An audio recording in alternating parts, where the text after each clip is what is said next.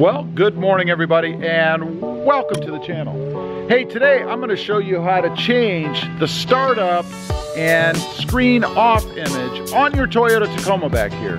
You know, I'm getting ready to trade the Tacoma in, and I thought I'm going to put something a little special on the radio for the next owner. Maybe a little self-serving. So stay tuned, I'll show you in depth how to change that. It's pretty easy and you don't need much.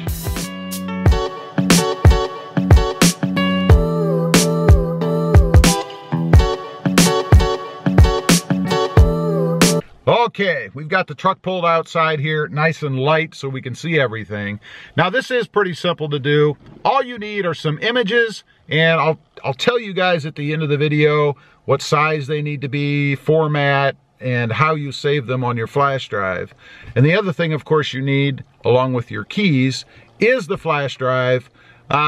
You need your keys, obviously, in the truck or in your pocket or whatever. Now, there's two ways to do this. One, you can start the truck, or two, you can put it into accessory mode.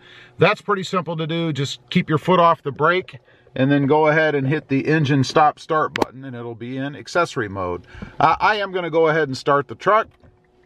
You guys can see the screen that comes up right now. There's the default Toyota screen that comes up every time. And then the caution screen. And let's go, okay, we went ahead and popped back to the beginning. Now, how you do this, you wanna go ahead and hit apps, and then setup, and general, and then you wanna scroll down until you get to customize startup image right there. Hit that. And then you'll see there are no images in there except for the Toyota default image. So we wanna go ahead and put our flash drive down here in the USB port, and again it looks just like this. So lift that up, make sure you put this thing in the right direction, which is this way I believe, and you should see it flash. Hopefully you did there. And then go back up and hit transfer, and it'll say images will be copied from the USB flash drive. Hit yes, and then wait, and it'll show you the images that it's copying in, and you'll see what I'm doing.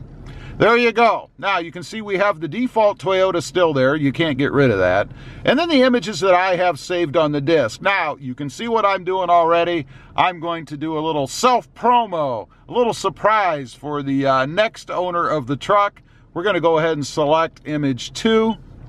You guys can see there, and then I'm going to hit OK. It's updating the image. Don't turn the truck off or anything, and that's it. You should be done. Now, while we're at it, we're going to go ahead and customize the screen off image. So you do the same thing. The images, you'll want to move over. So go ahead and hit customize screen off image. You'll see right now there are none in there. So we want to go ahead and hit transfer and yes. And it'll do the same thing, and it should pop up the images that we have. Same images you'll notice that I had before. I'm going to go ahead and hit image 2 and OK. And it should be updating that image now. We'll find out in a minute if it worked.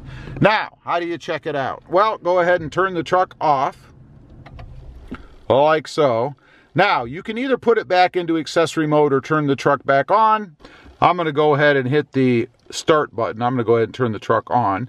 So let's do that. And then we'll take a look at the image that pops up on the screen. You can't get rid of that. And there is the startup image right there. Awesome.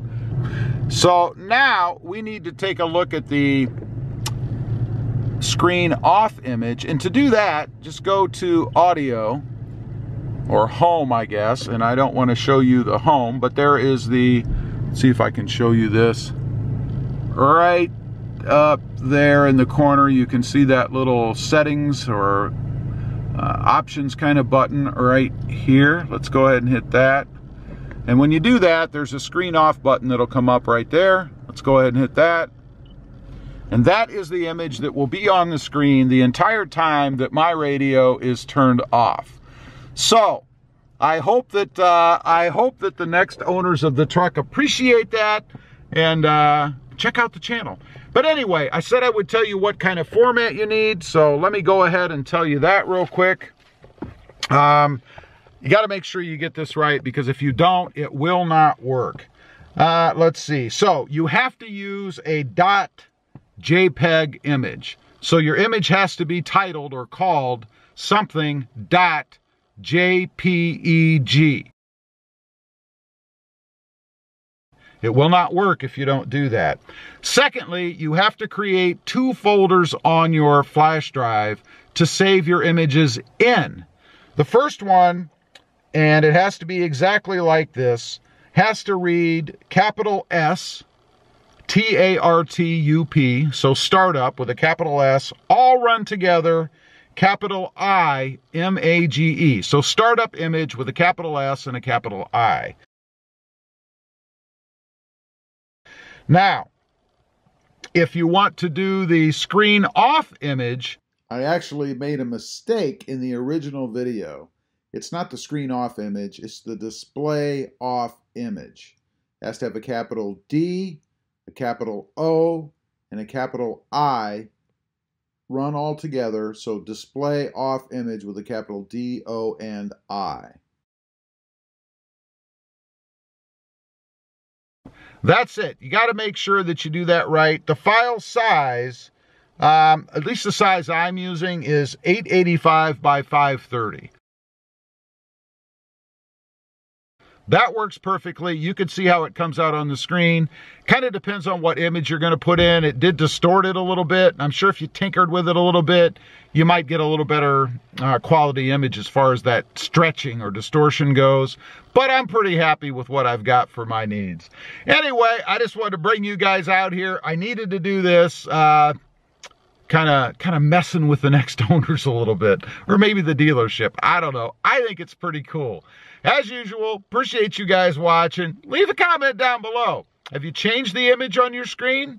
Is it anything you're interested in? I'd be curious. And what did you put on there? Is it G-rated? Remember, other people are going to be in that truck. Don't forget to like, share, and subscribe.